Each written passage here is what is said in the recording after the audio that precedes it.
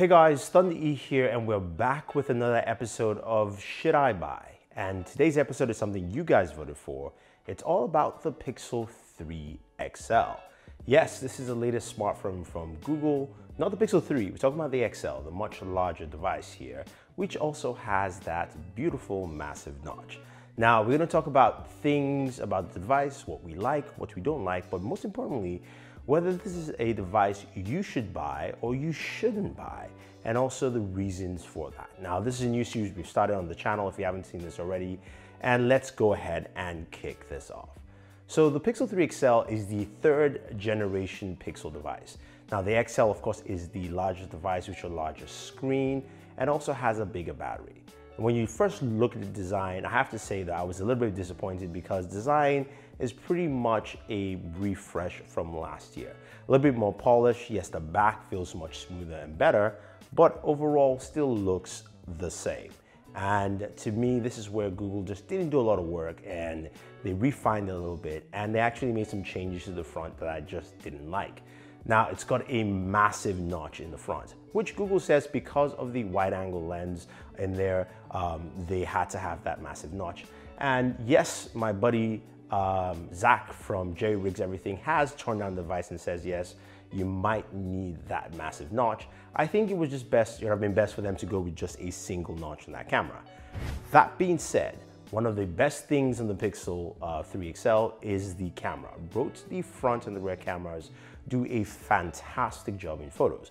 Whether you're taking wide-angle selfies or you're taking wide-angle portrait selfies with the front-facing camera, the images look absolutely stunning. You get a really vibrant look, you get some really sharp looks with it, and I think it's probably the best selfie camera to use out there. So I was hoping for them to actually go with a single wide-angle lens and give me one of those dimple-style notches. I would prefer that than the massive unibrow we have with this device. Now, the display has been improved from last year, and I'm happy to see that here with this OLED display. Much more vibrant, it's better.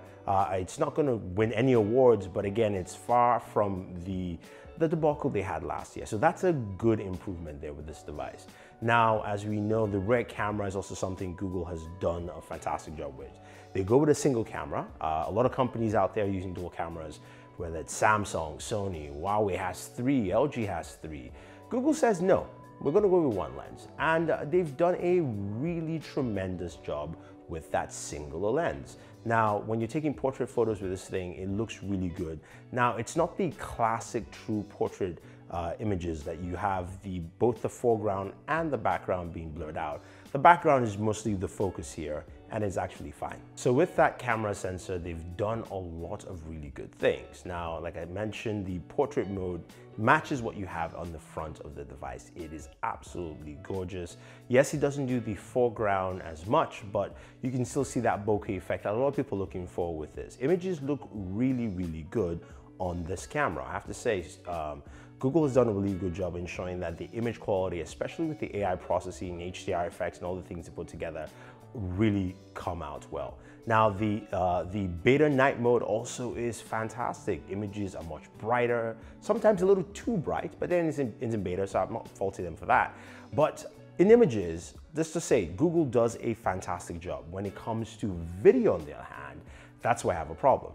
The video quality on the front-facing camera is really not that good, and the video quality on the rear camera is solid. The audio quality is downright terrible. It looks like Google, to me at least, forgot this aspect of the device. Now, you know, it kind of sets the camera in a situation where you go, it's really, really good on one thing. On other things you use the camera for, it's not the best. So taking photos, it is fantastic. Now you've got a 30 milliamp battery on the Pixel 3 XL, and I have to say it is woefully lacking for a device this size. Battery life I have experienced has not been great, and it's something I go, if you're gonna have a device that's 6.3 inches, has a 2K display on here, you really want to have a battery to basically work with it. Plus, you're running the closest thing to a stock Android experience with Android Pie.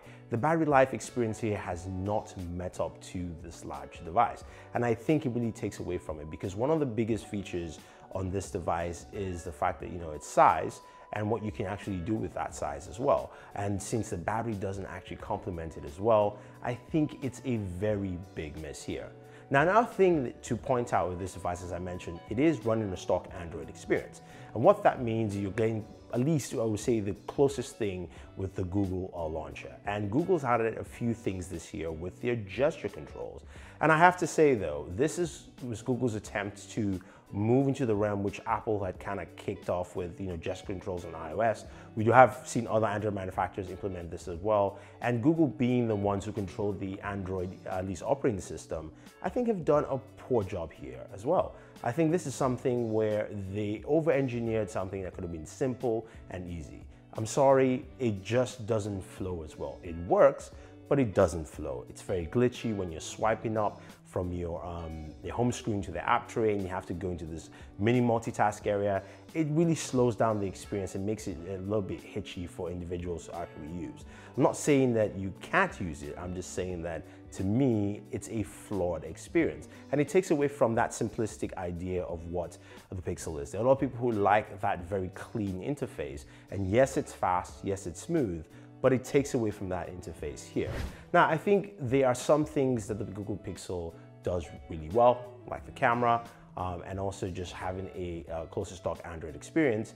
But a lot of things that the Pixel 3 XL, I apologize, doesn't do as well. And you guys probably have guessed by now that I'm putting this as a you shouldn't buy or the should not buy category for this device, because for what you're paying for at $800 for a 64GB version, this thing isn't worth the price. Yes, it's a stellar camera, and if you're buying it strictly for that camera as the big improvement, then sure, go ahead. I think the Pixel 2 camera is also really good. Some of those camera updates with the night modes can also be seen on that, maybe not as effective, but it's still a very good camera. And if you're looking at for specifically that, be my guest. But if you want all the features in there, even though yes, it does have wireless charging, some of you mentioned that. It is IP68 rated, even though I am not too comfortable with it. I haven't actually destroyed the device yet, but I've had some very glitchy behavior in water with the device. I think it just doesn't land well for something that will be competing with the likes of a Galaxy Note or the iPhone XS.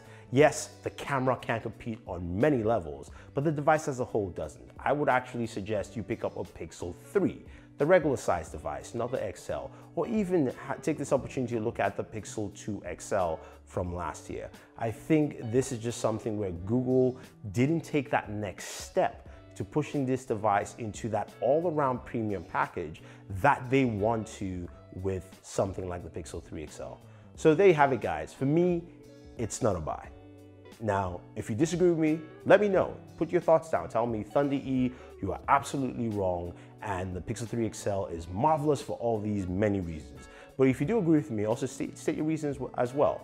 Otherwise, guys, thank you very much for watching. If it's your first time watching this video, go ahead and subscribe to the channel. Hit the notification icon to get notified with our latest videos.